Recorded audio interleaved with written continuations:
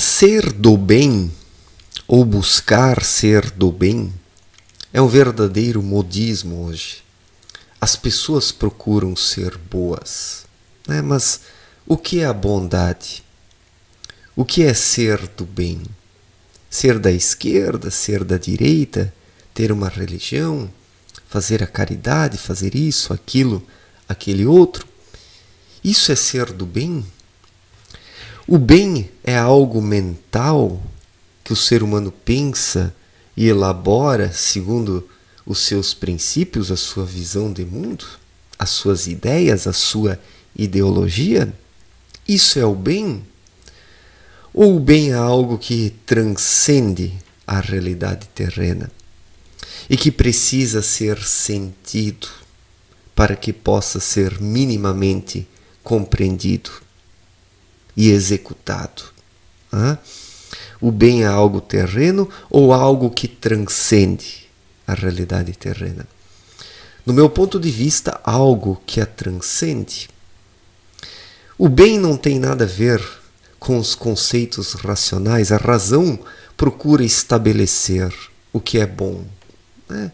Mas determinados grupos estabelecem que isso é bom. Outros grupos já estabelecem que aquilo é bom e por aí vai. E daí as pessoas que fazem parte desses diferentes grupos ficam lá encenando, teatralizando, procurando se passar por pessoas do bem. Nós observamos isso hoje. Ser do bem virou um verdadeiro modismo. As pessoas querem ser boas, seja de que lado for. Seja do lado da esquerda, da direita, dos religiosos, dos ateus, as feministas, os depravados, todo mundo quer ser bom hoje, todo mundo quer fazer o bem. Mas o que é fazer o bem?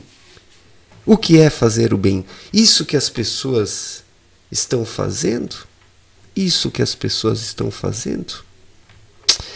No meu ponto de vista, nós somente poderemos agir bem quando agimos com naturalidade. Para mim, esse negócio de bem e mal é obsoleto. É uma discussão obsoleta. Nós precisamos nos esforçar para sermos naturais. Nós precisamos ser o que somos. Precisamos despertar o nosso espírito, ouvir a nossa intuição e agir. Essa deve ser a nossa preocupação. E não ser do bem ou do mal, porque aqueles que querem ser do bem muitas vezes têm uma visão completamente distorcida, seja de que lado for, da esquerda, do lado dos depravados, ou dos religiosos, porque existe muita hipocrisia entre os religiosos hoje. E quanta hipocrisia! Entre a esquerda nem se fala, mas entre a direita também. Os seres humanos são falsos, mentirosos e gostam de encenar uma coisa que não são, procurando aparentar que são do bem. Mas para agir de forma natural, o ser humano precisa de uma sensibilidade dentro de si. O ser humano precisa estar conectado a algo maior, né? As energias cósmicas universais, as leis espirituais, a vontade de Deus, a isso o ser humano precisa estar conectado para que possa agir corretamente, sem se preocupar com as noções de bem e mal. Porque todos esses que querem ser do bem estão encenando dentro de um grupo, segundo os horizontes de uma determinada ideologia. Mas o bem que irradia do universo, a naturalidade, eu não gosto da palavra bem e mal, eu gosto da palavra naturalidade, ser natural. O indivíduo ser o que ele é. É preciso ser, primeiramente. Quem não é, não vai agir bem, vai apenas encenar, vai instalar um software, né, em sua mente, um software moral, um software religioso, um software ideológico, um software comportamental, Tudo isso desenvolvido por alguém na esfera terrena, segundo uma percepção terrena, e não algo que está em harmonia com as energias espirituais, as energias cósmicas, que é o que o ser humano precisa receptar dentro de si para agir com naturalidade.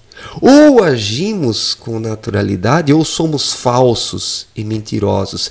E se somos falsos e mentirosos, como podemos ser do bem? Se somos falsos e mentirosos e estamos teatralizando e encenando, como podemos ser do bem? Então, no meu humilde ponto de vista, o bem está na naturalidade. Somente pessoas que são naturais podem agir bem.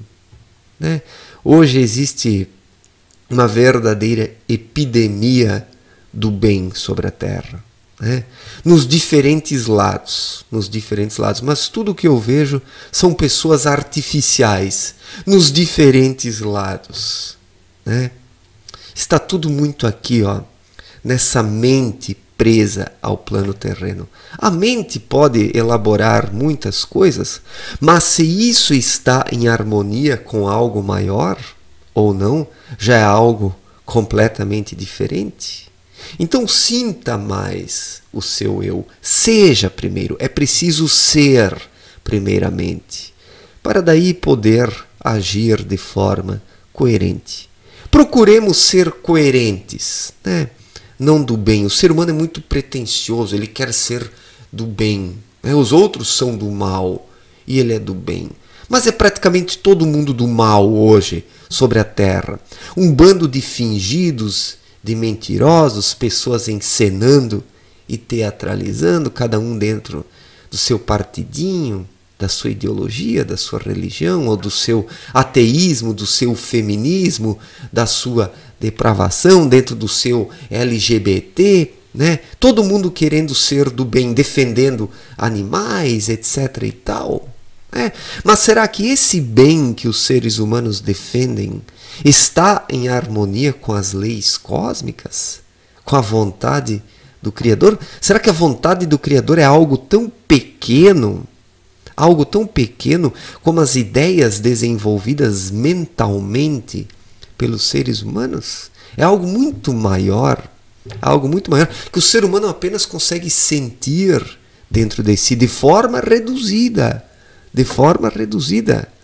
Ou nos abrimos intuitivamente para esse algo maior e somos naturais, agimos com naturalidade e somos nós mesmos, ou do contrário levaremos uma vida inútil, fingindo, mentindo, representando e encenando, como as pessoas hoje fazem, querendo ser do bem.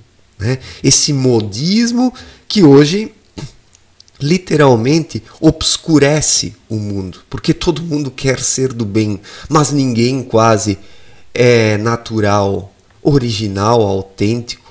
Praticamente ninguém se conhece, consegue ouvir a sua intuição, e as pessoas querem ser do bem, mesmo não se conhecendo, vivendo apenas para esta mente mentirosa, que mente quase o tempo todo, procurando soterrar o espírito. Então, procure ser natural. Não se preocupe em ser do bem. Seja natural, seja você mesmo. Procure ouvir a vontade de Deus nas profundezas do seu coração. É isso que você precisa fazer. E não aderir a esses conceitos prontos, a essas representações e encenações que transformam a vida em sociedade num imenso teatro. Obrigado pela atenção, um forte abraço e até a próxima. Valeu, gente!